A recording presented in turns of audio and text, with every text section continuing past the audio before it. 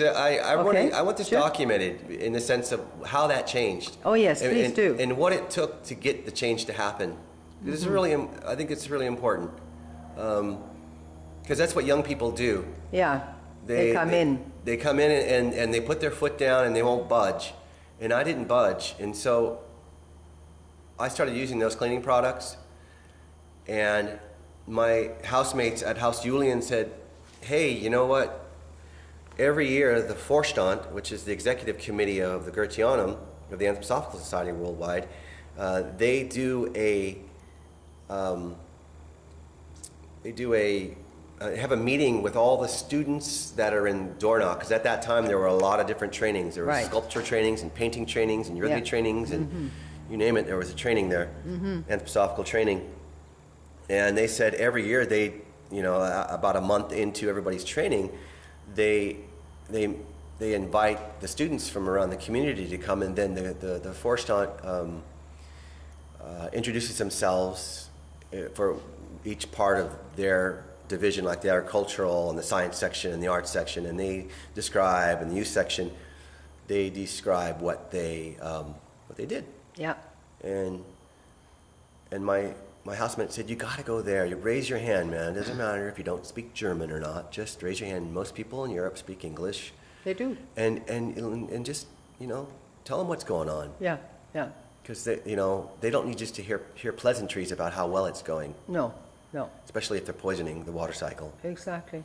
So I raised my hand, and when Herr Schmidt-Brabant finished his introduction, I raised my hand and he asked me to come down. He was very polite and he was very, he was very warm and it was, I guess, Americans at that time were a bit of an oddity too, and so I shared with him, with all the students who were there, hundreds of students that were in the audience, about what was really going on in the Goetheanum, and it was difficult. I mean, I prefaced it with the good work that was going on at the Rudolf Steiner College. They were using natural cleaning products, and they were conscious of how we work with the earth and how we work with each other. And so I basically just brought out that obviously people at the Goetheanum weren't really working cooperatively. Otherwise, that wouldn't have been going, poisoning the water cycle for so long, So, that was, that created quite a stir and commotion. But it was the start of the change. It was the start of the change, but I tell you, a week went by, and I thought someone from the Vorstand would maybe, connect with me, and they didn't. So I had to go knock on Jürgen Schmidt's door and say, "Look, what's going to happen now?" Yeah. There's a lot of chemicals down there in the Goetheanum, and they need to. I think we should send them all back, and we can start buying this new product from these people in Arlesheim. And he was a bit stubborn about it. Well, you're going to have to do an inventory of what we have, what it's used for, and then give suggest a product as an alternative. And so Frau Kiester and I got together, and we documented all this. And I came back a week later. And I knocked on his door again, and I laid it out, and I said, "Look, this is the alternative." Right. And and I handed it over, and I thought something was going to happen, and nothing happened. And a year later, that summer, another pallet arrived at the Goetheanum. It was just packed full of poison for another year of poisoning the water cycle. So it took a while for them to understand the severity of the problem. Deep problem. But go on and say, when did it actually change? So Frau Kiester and I started a study group in the mornings. We tried. It was difficult. Herr Schmidt-Brabant had written a book at that time about the task of the house mother and being conscious about the home and cleaning and stuff, and that was a great text. So we started that study group. We had a lot of resistance from the Goetheanum itself about actually doing that in the building, but eventually we and anyway, that was so the second year the Vorstand again did their presentation that they're meeting with the students, and of course I came back the second year and I raised my hand it again. hasn't changed yet. And I said nothing's changed. Yeah. And not only that, the students don't really have an appropriate place to post their needs on at least an announcement board, or if they want to sell something, or they want a room for rent. Yeah. Or and have also a ride with somebody or something. Yeah. There was this thing that was in Europe that was going on at that time. It probably still is Mitfahrgelegenheit. It was. In other words, when you want to it was a hitchhiking service. Sure. And the Goetheanum has hundreds of people who come there, and they weren't initiating. They weren't part of that network. So I was just. Anyway. So, and all kinds of new things approaching the Goetheanum that they had never even heard of. I mean, in North America, it's normal to take a ride with somebody. It is, In Europe, it wasn't. Well, no, it was in Europe, but at the Goetheanum, it wasn't. It was an island away from everything. Yeah. And so, at that meeting, an argument ensued. Herr Schmidt-Brabant basically told me to sit down and shut up. And one of my classmates, Claudia, fiery woman, she stood up and said, "You can't talk to my friend like that. That is ridiculous." And then they started arguing, and it was, it was a mess. And it was all because they refused to stop poisoning the earth. Yeah. And Change their ways. Change their ways. Change the habit, the prevailing habit. Yeah. And I was more than willing to, I did as much work as I could in finding out what was the alternative. So anyway, that was a little bit, maybe if I can interrupt, that was a little bit a start of you practicing not to go along with the normal flow, but when something needs to be changed, you can actually stand up, you're the man, you have to change something. Yeah. So pointing onto what we're actually going to talk about as far as the eurythmy is concerned. Right. Because there are habits there too that might need to be changed. So I can sort of see, I don't know if you agree with me, but that there's a little bit, a bit of practicing to stand up for something that you need, but that needs to change, but everybody is in a habit of and can't let go of it. Exactly. So, so maybe we can go there. Yes, well, so at that point, just to tidy this story up, because now the Goetheanum has an incredible employee. Oddly enough, after my first year of training, my friend Steve Thomas, who I studied Steiner with in San Diego, came out to Switzerland, and I put him up in the attic where we were staying, and he ended up falling in love with Linda Monte. There we go. And they got married, and now the rest is history. Linda Thomas is doing an exceptional job. And she published a book, as far as I understand. Yes, because she herself has her own spiritual capacities. Yeah. Of understanding this whole elemental world, and can, she has her own clairvoyance that we all have. Yeah. I think, and so but I guess the point being is that, the youth have to stand up and not just go with the status quo. Exactly. And it wasn't easy for me, and yet, my past of trauma, I guess, just made me, allowed me to stick in there even through thick and thin. Yeah.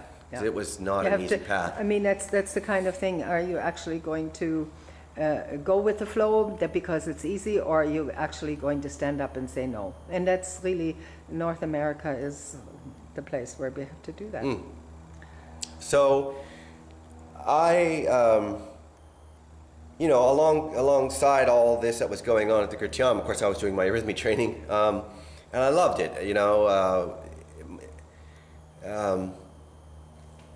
I guess part of my I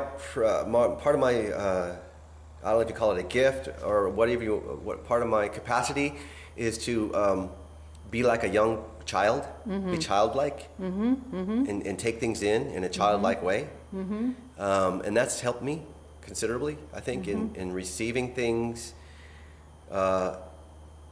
and so I didn't question much of what I received in my eurythmy training.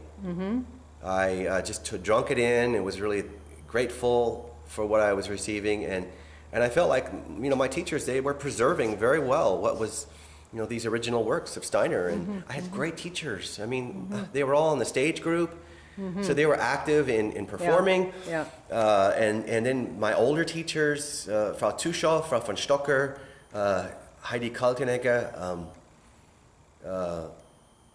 I mean, I could just go on and on. There was so many incredible individuals that were sharing from this classical period in eurythmy. Anyway, Adrian ended up coming back in my second year of training, and we then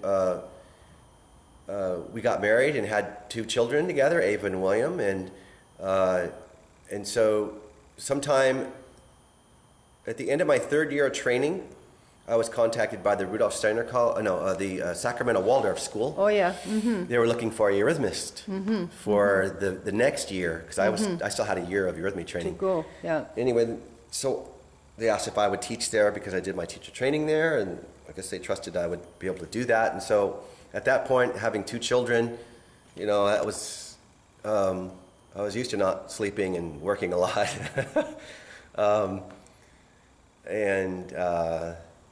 And of course, you know, anthroposophical societies create a safe environment, you know, because what happened to me in the military, it was I have a lot of problems sleeping, and, you know, strong startle response and all these things that go along with being attacked in your sleep.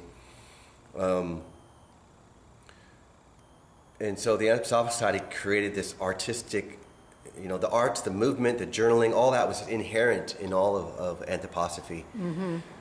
So I took that job. I finished my training. I was just, I'm sorry, interesting they call it a training. Yes, that's really an amazing thing. Yeah, and I still keep saying it because we train animals, you know, and we should be schooling each other, or I don't have another name for it instead of training, but it's, anyway, just a side note.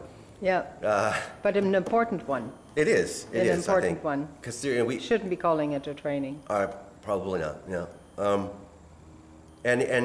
Well, anyway, so there I was in Sacramento. But let me go back to my eurythmy training, because in my second year, I had an experience that has basically set the foundation in some ways to what I call my water body, an experience of my etheric body. I call it the water body. In applied eurythmy. Yes. Applied eurythmy is what I'm attempting to bring. Me and this one of my Dutch classmates, her name is Beetje, we were doing a salamander form with a eurythmy rod, and it's a fire form, so you have to move very quickly. The tempo is very quick, and then when you got to the end of the form, you would stop abruptly, and when that's stopping abruptly, I could feel how what I call now I could feel my natural water displacement. I held my container still, and yet there was still slosh. The slosh effect, I call it, was happening while I was stopped. And then I could feel when it reached its apogee and its peak, its crest, and when it wanted to go back. And then I listened to it, and I realized that I could listen to my water, and it'll tell me when to go back. Exactly. Yeah. And not just stop and wait for the other person, and now do we go back? Which normally happens when you have a veil. You can tell when you're... a veil allows you to see, because it flows. And exactly. But it's outside of you. It's much better to listen to this water effect because it's inside of you. You have much more if you can make it conscious. And that's a very good point, Marion, because that's what the veil allows us to do, is to see our internal flow. And what's been happening in eurythmy is that there's this attachment to these veils, and everything keeps going to the outside in this intellectual way instead of listening to the water inside of us. Exactly. And that's I think that's the point that we're going to try to bring across here. Yeah, it's a very complicated but incredible point.